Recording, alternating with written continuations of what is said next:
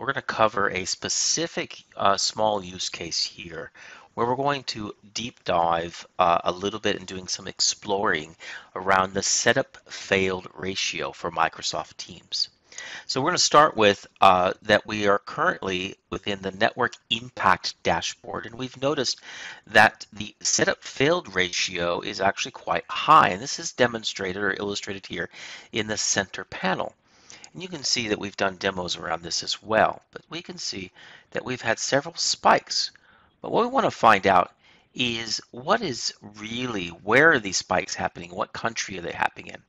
So, because this right now is just viewing it across my entire tenant. So to do that, we want to explore by clicking the three dots to the right here.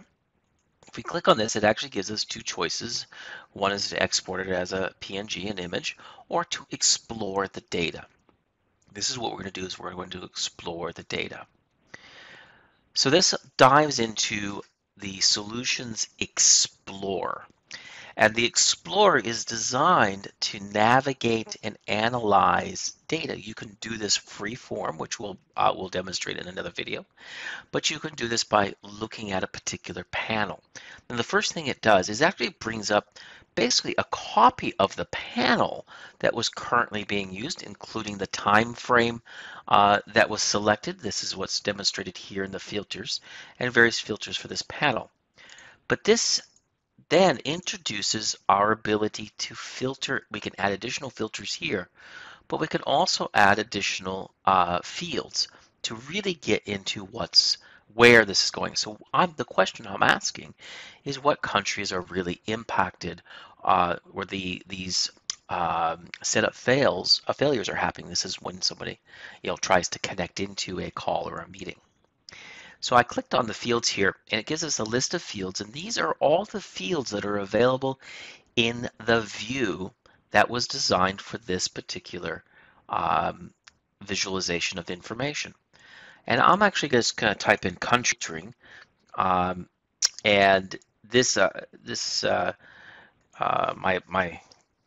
thing here. So we actually have several country events. So country code for the caller, country code for the callee. And so I'm going to add, by clicking on this little check mark here, I'm going to add this to our data set, and I'll apply that field change.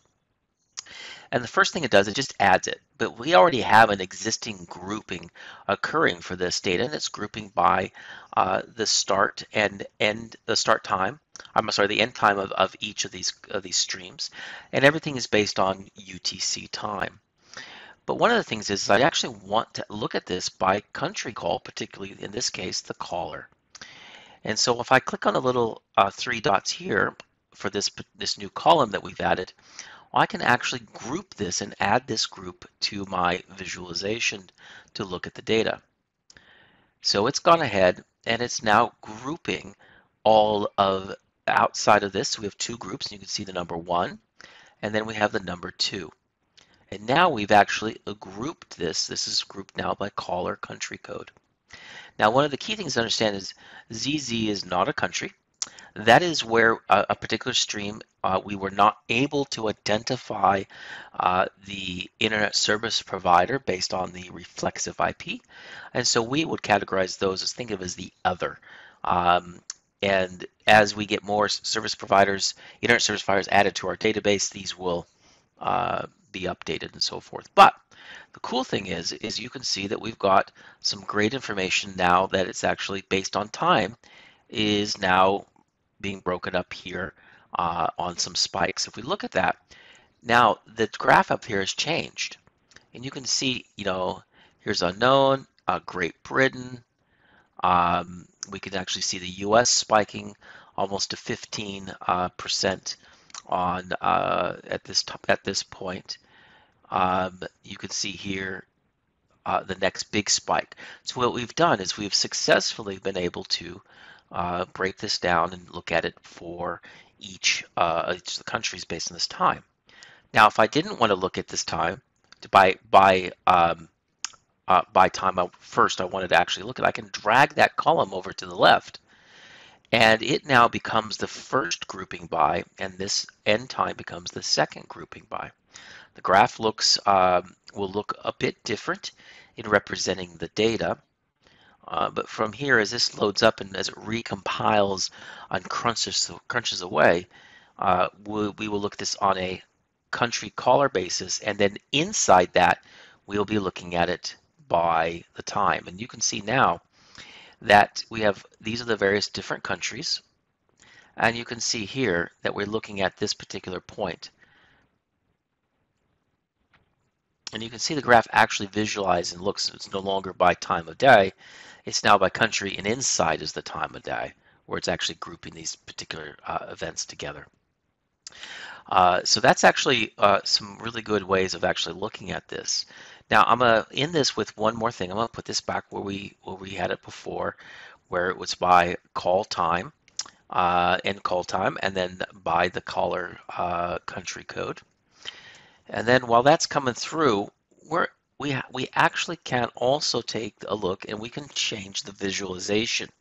Sometimes changing the visualization allows us to maybe easily identify other areas that we may want to explore within the data set to better understand patterns down to root cause or systematic, or how big the problem could be. And so here we could actually take this into for example, a bar chart here, and that applies automatically, and then we can see this from a different perspective. And these are the call times versus percentage. You can see it actually moved a bit around, and you can see that it does represent a bit differently. So now we're going to pick up on the second part of our video training here on troubleshooting setup and drop failure rates. And so when we look at this dashboard here that we were looking at before, we do see a high drop failure rates occurring within the region. Across all regions, actually, to be more specific. And we do want to understand which regions are having the highest impact so that we can figure out what could be at the root cause of this various thing. So one of the things is I'm going ahead and click on the graph and drill down into this particular panel to start filtering and understanding a little bit more about this.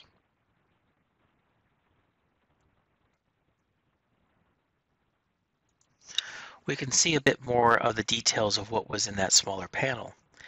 Now we can start by filtering to understand a little bit more about which country could be impacted or is impacted by this.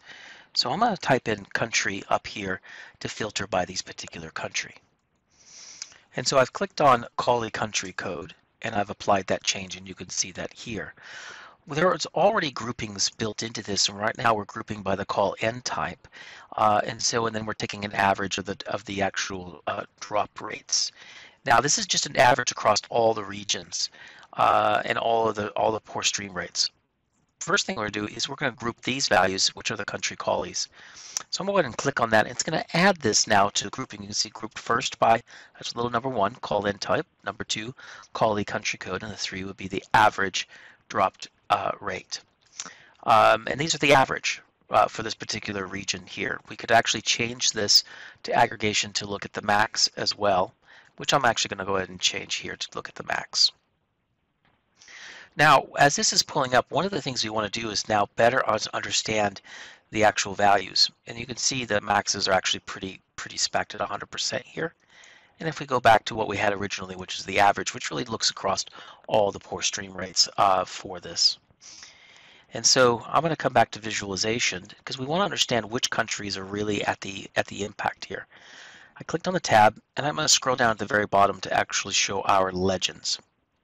And here I'm going to click Show Legends, which is now going to show these Callee country code legends.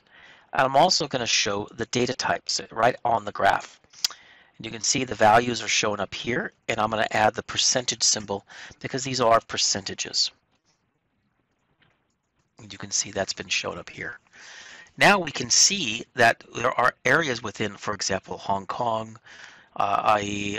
These are country codes, Australia, and so forth in the US. They have high drop rates. Here, these are unknowns. You probably typically private networks connections, which we'll explore a little bit in a different video to understand what unknown really means.